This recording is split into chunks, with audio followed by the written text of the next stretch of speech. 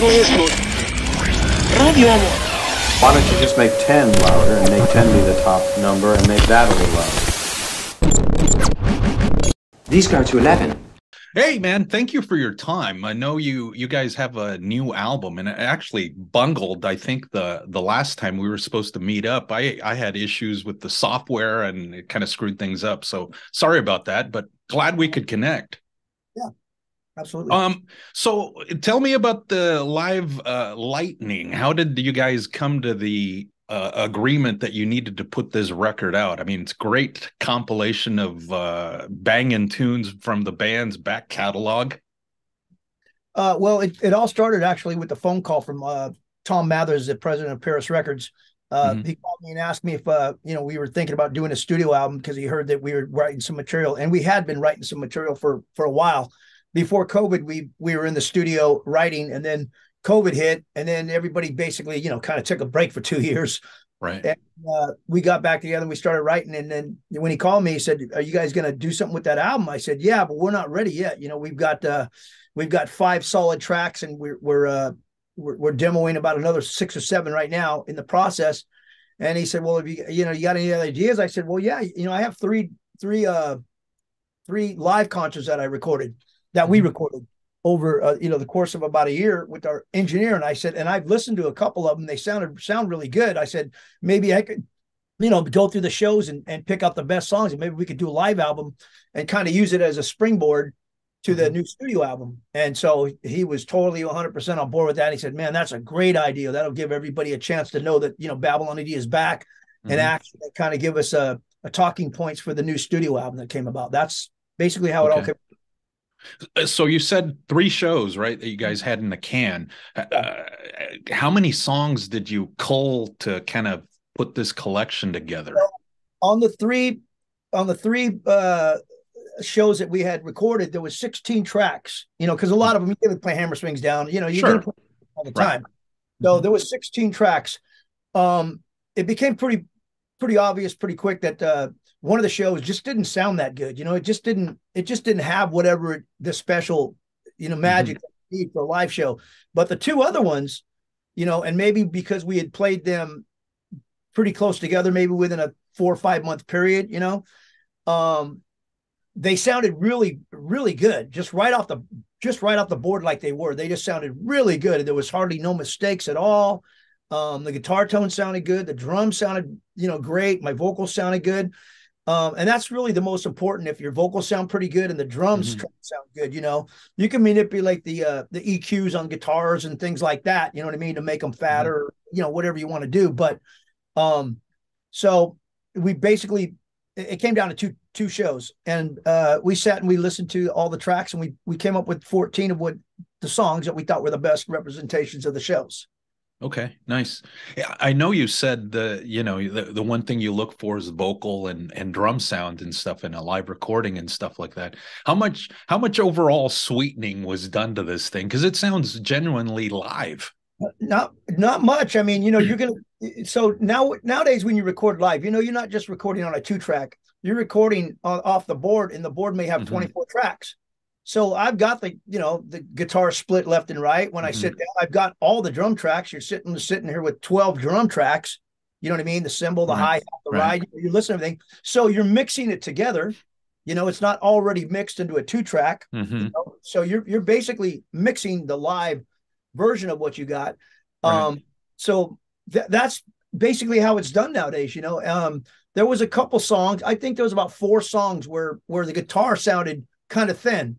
But it was weird because it was only on one of the concerts that we did recording. For some reason, one of the guitars just sounded thin, it just sounded squeaky like, So we had to manipulate that and fatten it up with EQ and, that kind of thing. We didn't have to play anything over or anything or call somebody up and go, "Hey, you made a mistake on this." Thank God, because, I would have felt, it just felt kind of weird if if it wasn't all there. And to me, to be honest with you, man, it was really surprising how tight the band is and how there was hardly no mistakes at all. I mean, I hear them every once in a while, and the guys hear them, but when you just listen to the album, it's almost like, yeah, that mistake's good. I'm glad it's there. Right. It's just so small or subtle, or maybe the speed changes with the drums, or things like that. But it's a live gig, Yeah. And I think that's kind of what you just described is kind of what I hear, that's what makes it sound like a genuinely live record, unlike the guys on your t-shirt. A live 1 and 2, right? I mean, they're basically in studio kind of enhancements and stuff. But what a shock that was when you're a kid and you find out. I know it. What? My favorite album? I know. What a bummer. But, it still captures something there. I mean, it was a great introduction to live music, I think, for a lot of people.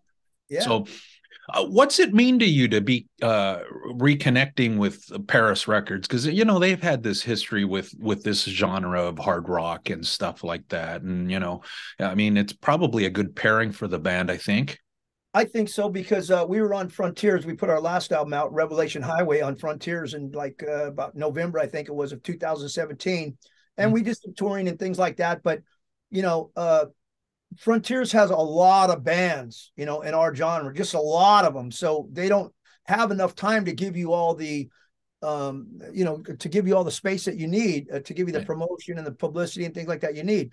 But I've known Tom for quite a few years, because we did our demos that we, 15, 20 years ago or something like that. Right. I've known him for a long time, and he's distributed a couple of our live, our different albums and things like that. So he's, we talk about once a year or something like that. And what I like about his record label is his focus on just 1, 2, 3 bands. Like when we talked about this, he said, okay, Derek, here's what we're gonna do. When we put this together, I'm going to focus on 3 bands, and that's it. And then when you guys do your studio album, it's going to be I'm going to focus on 3 bands, and that's it. I'm not going to go out there and, because he's done, 10 bands a year, 15 bands, things like that. You're just throwing shit at the wall, hoping it sticks, But so that's what convinced us, talking to the guys. I said, let's just go with Perris. They might, not have the big budget or whatever, but we're going to get more attention paid to us, Right.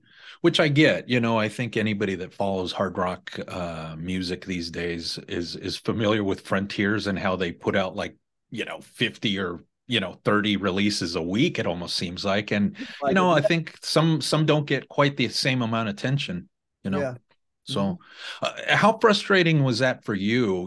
Because I mean, here you guys roll out a new record, you believe in it, you work hard on putting the thing together, and then it just kind of fizzles, They gave us a budget for videos, right? And they thought that we were going to do one video, but I know how to edit videos, and I've got a lot of friends that have great cameras and video stuff. So I took, I said, look, man, you're going to give us this budget to do one video? I said, I could do 3 videos out of this. Oh. And they were like, well, that sounds great. But by the time we did 4 videos. By the time we got to the 3rd and 4th video, they'd already moved on from us. You know what I mean? Yeah. So it was like they probably gave us 3 weeks, 4 weeks or something, and they were on to something else, and that's just the way they are. Maybe they're like butterfly collectors, you know what I mean? They're just getting all the hard rock bands they possibly can, on their label, and look at us, But it's not good for the bands, because I know that was a great album, Right. Right. Just real quick on that, because it was a solid record. Is that going to be pretty much the new material going to be kind of a continuation of where you guys went there? Are you talking about the new music, as opposed to the last album is going to be kind of like the next step from that? Sonically.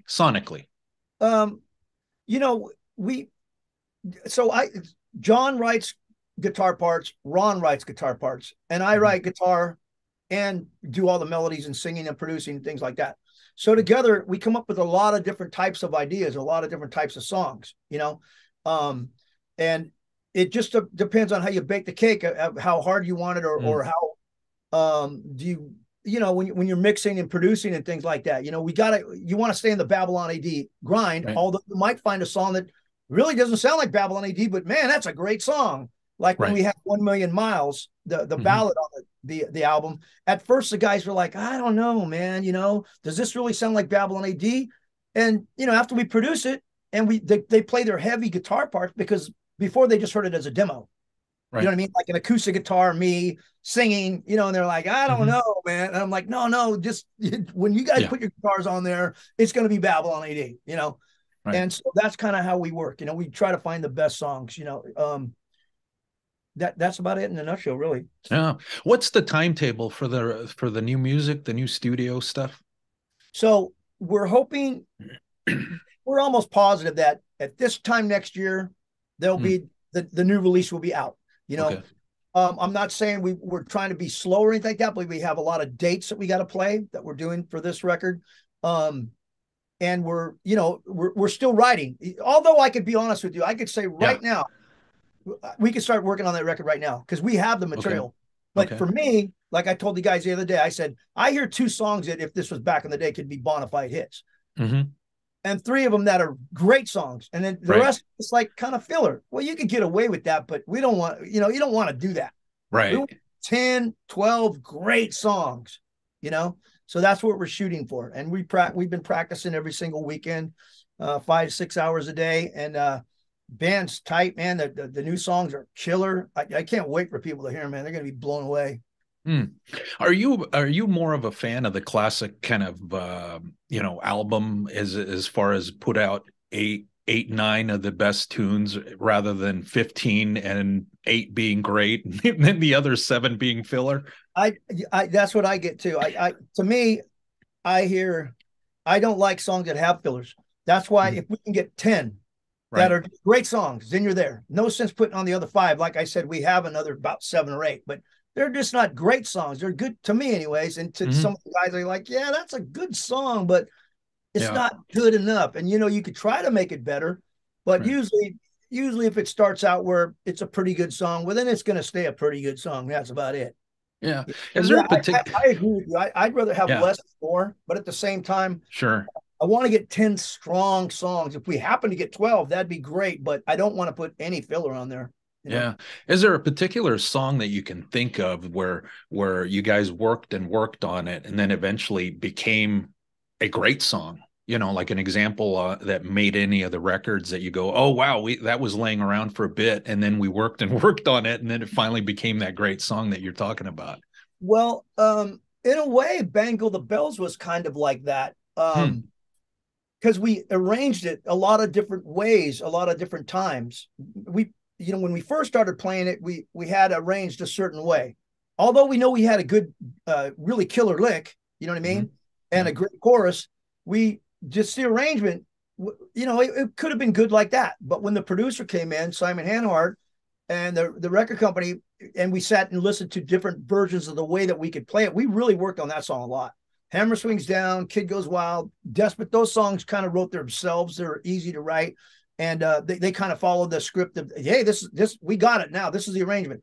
But Bangle the Bells, we probably arranged that song about 3 or 4 different ways, and recorded it 3 or 4 different ways till we said, no, this is the one.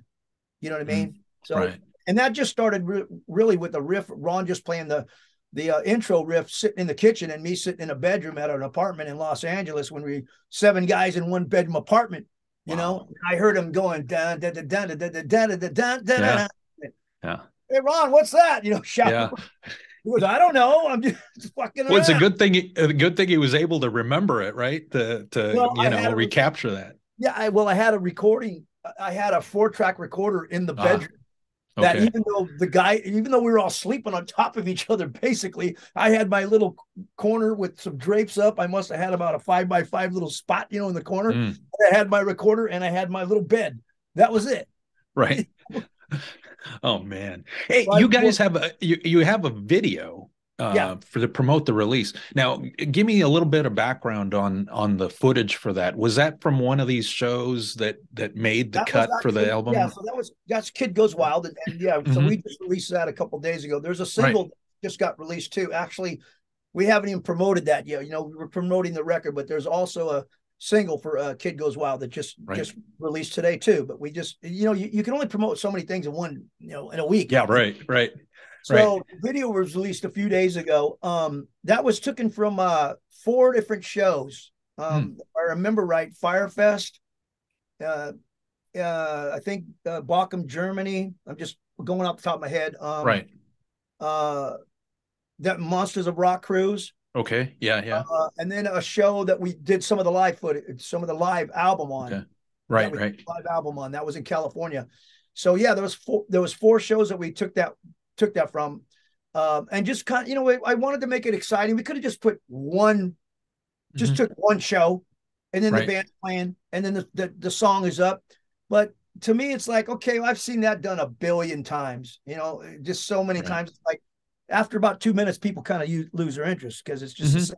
So what I wanted to splice together all the different concerts and the stuff backstage, what we do, or, you know, or just make it show the fans, you know, just make it exciting. That's what the point of that was. Now, I know you mentioned you do editing. Did you have a hand in this one?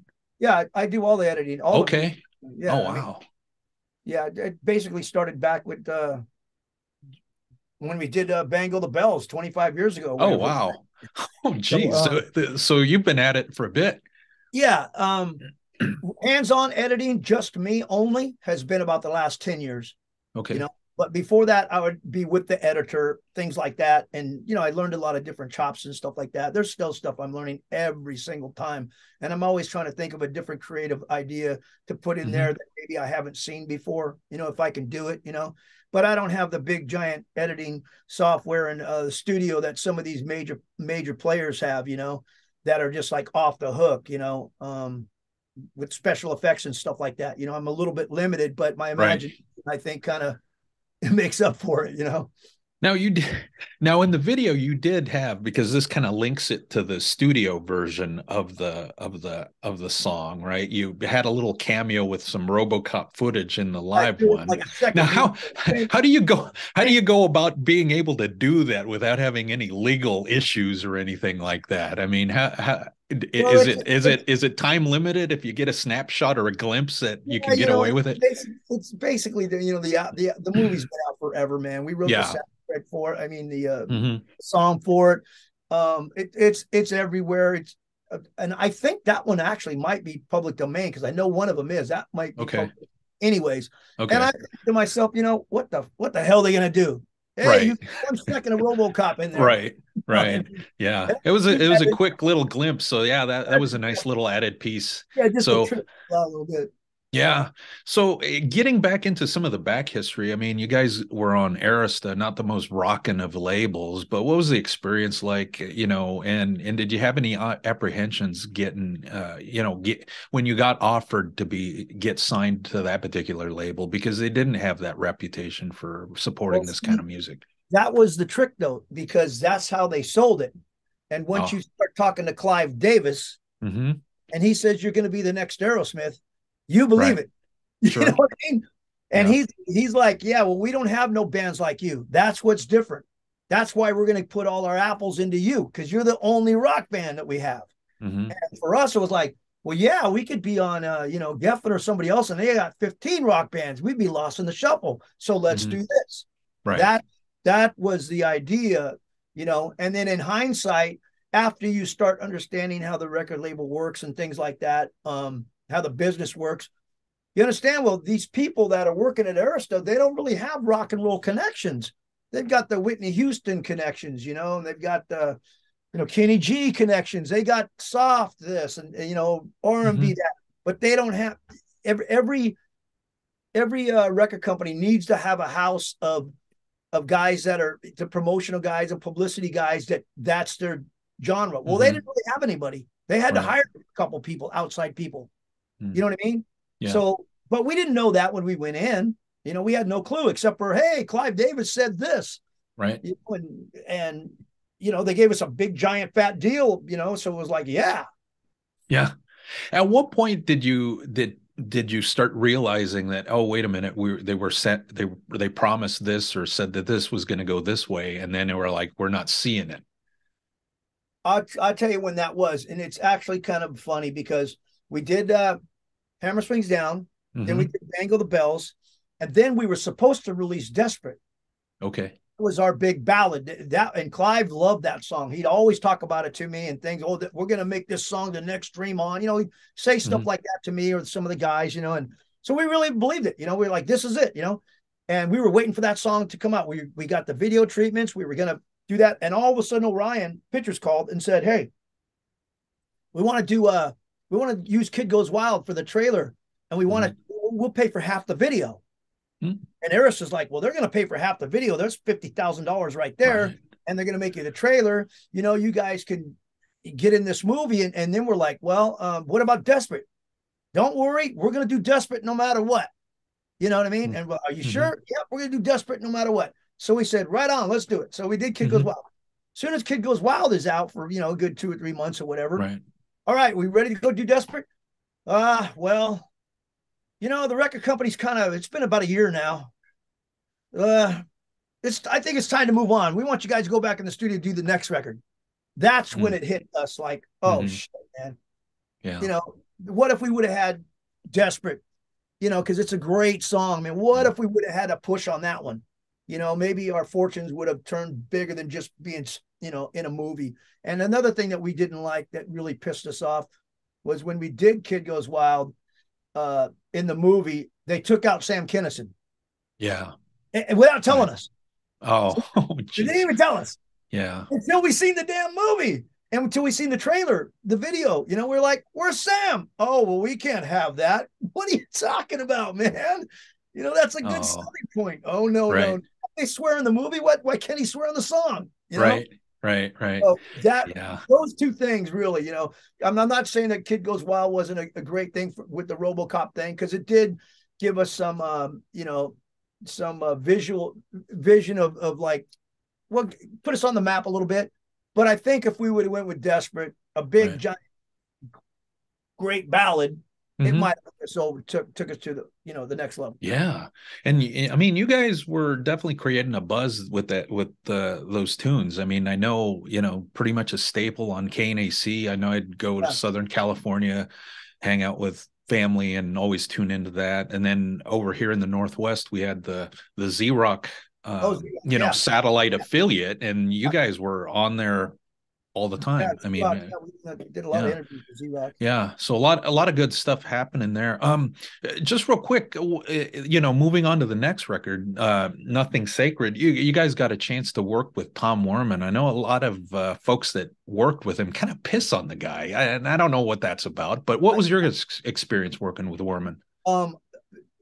Our experience is the complete opposite. Working with Tom Werman was like a dream come true for me, because when I was in high school and stuff, in junior high school, when I first really got into hard rock, I'm looking at Ted Nugent, Cheap Trick, the Babies, and I'm like, who's the guy that's, who's this producer? I always look at the back of the album, and just study. And it just seemed like Tom Werman was the guy, and so, and then he did Girls, Girls, Girls, got him even more of the into the late 80s and stuff like that. And so whenever they ask us, who do you guys want to do your second album? And I was like, Tom Werman, man. And they were like, well, he's got we'll be on a 6 months waiting list if you want Tom, because he's got prior commitments. I said, I don't give a shit if he wants to do our band, if he'd like to. So he heard our demos of the album. Right. And we were basically ready to go to the studio, but we had to wait for him about another 6 months. And that was one of the reasons it took so damn long in between the albums. Right. It must have took about 2 years or something. That kind of fucked us up too, to be honest with you. But we didn't think of it like that at the time. We just wanted to work with Tom Werman. But Tom was a character, man. I mean, his whole thing is the engineer does his thing, and then Tom comes in and sits in the chair, and then, well, what do you guys think if we change this or do that kind of thing, right? And he actually complimented me, and he said, Derek, I got to tell you something. After the record was done, he goes, you and Nikki Sixx are the only guys I would ever co-produce a record with. I was like, no, get out of here. I swear to God. He goes, you guys are the only guys I've ever sat with through all the musicians and everybody I've ever been with. I don't care who it is, Ted Nugent, the guys in Cheap Trick, blah, blah, blah. He goes, but you guys got the ear to be your own producers. And after that kind of gave me more confidence in myself to become a producer and an engineer myself. You know what I mean? To know that he was totally honest with me about that. But Tom was a trip, man. Every Friday night, it was Tom night. About 8 o'clock, it turned into like, no, we're not doing the record no more, man. We're just going to party in the studio. Wow. So it was like a day off kind of thing. Kind of, he'd come to the studio about maybe 1, 2 o'clock, and maybe we'd go till about 6 or 7. And then next thing it was it turned into mayhem. I can't tell you all what Right, happened, right. but, But it was a wild time, huh? you can imagine it happened, Yeah. but that was Tom night, you know what I mean? So Yeah. One of the things that I think that you also do is I think you do some other projects. One of them kind of delving more into the blues realm. Tell me about that and how what got your interest in blues music. well, I was in a band called Moonshine, and that was Hmm. with Buzzy James and Craig DeFalco and Mike Malone, and it was managed by Michael Anthony Oh, Van Halen, yeah. and we went into Eddie's 5150 studios and basically made a whole album. We recorded at a few different places too, but I'd say the vast majority was over at Eddie's house, and it was all for free, just because they believed in the band. Eddie Mm, gave us studio time. I mean, we had it was surreal, man, to have somebody just say, man, we think you guys are this good and gonna go places. We're just gonna do everything on spec. Doesn't matter. You know what I mean? mhm. And Michael Anthony sang on the record, and Jane Child sang and played piano on the record. Oh, wow. Yeah, yeah. Yeah, and it was a great album. But then the band fucking blew up, broke up. Mm, mm, Everybody's head starts swelling. Hey, we're playing these big gigs, these big shows. We don't even, the record's not even out yet. We're not even right. signed. We have a full album to go to anyone. And, Hmm. we got the Van Halen guy is going to give it or help you out. Right. You're pretty much, I'm going to get a record deal, another one, you know what I mean? And this was Right. after Babylon A.D. started Sure. fizzling out, so I was kind of like riding like Babylon A.D. Oh, now I'm over in Moonshine. Hmm. What's the difference? I still got a record deal. That was what's going on in my Right. head. Sure. Sure. So, anyways, the band fizzled out, man. But I had all the tapes. I had all the songs, Right. right? And some years went by, and everyone that's ever heard the demos and the tapes have always said, "Oh my God, man, this stuff is great." It's like the Outlaws meet Leonard Skinner Hmm. at you know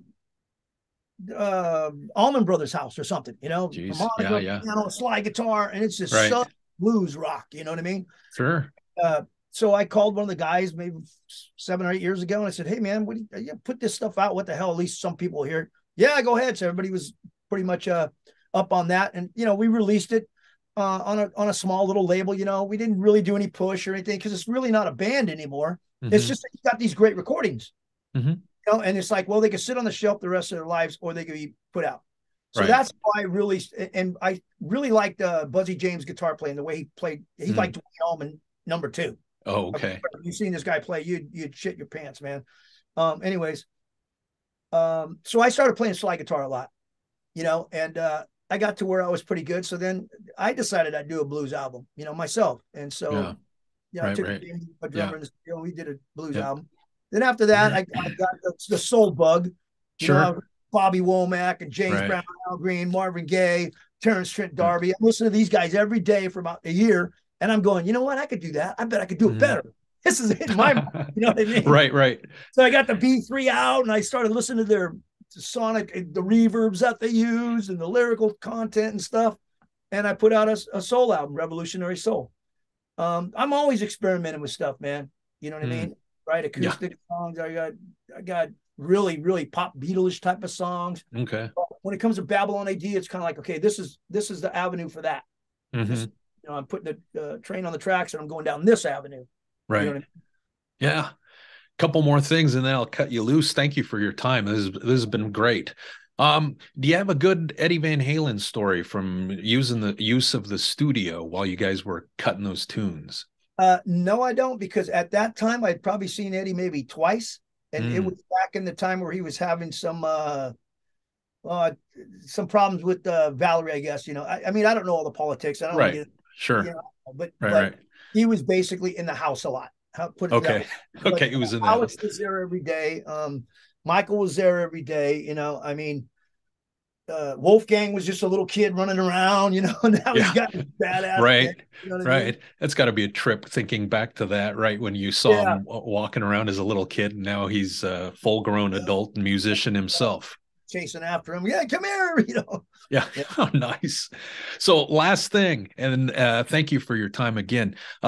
Is there a particular factoid about Derek Davis that that you could share with us that we wouldn't know unless we were you or you told us?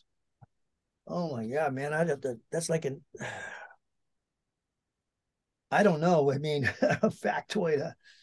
I was I was once in a lowrider gang, and I was part of a gang called the Mamaus with the cross tattoos. Oh, geez. Well, that's something. Yeah, that's factoid one. Factoid two was about 12 years ago. I worked out quite a bit. I applied for different police departments, and I got picked up on the Oakland Police Department. And I was with the OPD for about 6 months until I said, "Man, I must be crazy." Right. Oh yeah, boy. So, and they took away my tattoos too. They said, "You got to get away." Oh, really? Okay. They took over my American Blitzkrieg. They said, "What is that? Some kind of white pride thing?" I'm like, geez. Let me get this straight. I got American Blitzkrieg over here, which means white pride, and I got my Pachuco mark over here. Yeah, right. Mexican gang guy. Right. Don't fit for you guys. And I'm in Oakland. Yeah. Yeah. No kidding. Me like, oh, wow. Pretty good. So, yeah. Wow, what a trip. Who knew? I didn't know that. Wow, that's awesome. That's kind of a different kind of a career move for sure. Yeah, it was just one of those kind of things where when I was a little kid, that was what I wanted to be, a police officer when I was a little kid. Nice. Even though I can't stand authority, how crazy is that? Yeah, isn't that trip? It's like, I want to be in control, man. Right, no kidding. So, my wife and my family all thought I was absolutely nuts, man, because it wasn't like I'm going with another Bay Area place around here, this city. I'm going with OPD. You know what I mean? Right. It's hardcore out there, man. Let me tell you. But I learned quick, I must be crazy doing this. I better go back to music, I said to myself real quick. It's probably a safer move anyways, right? It was a lot safer. Jeez. Hey, man, thank you for your time, man. Hey, we're going to plug the record. In fact, I actually did a review for it for knac.com. So that's online. I think you guys shared it and stuff like that. So we'll get this video up online as well. Share it with everybody. Thanks to you and Michael for making this happen. This was a blast. Yeah, awesome, man. Thank you very much. All right. Any parting words to the fans? I would just say, we're going to do some shows coming up if you can make them. Most of them are in California right now, but we're looking at some Midwest stuff. We'll be announcing pretty soon. And we use Facebook a lot. So, if you want to get a hold of us, use Facebook. A lot of people don't go to websites anymore. Right. Yeah, we'll post the social media links and everything on the video, and then that way folks can check them out. All right, man. Thank you for your time. Okay, it was a blast. Take care. Bye-bye. Bye.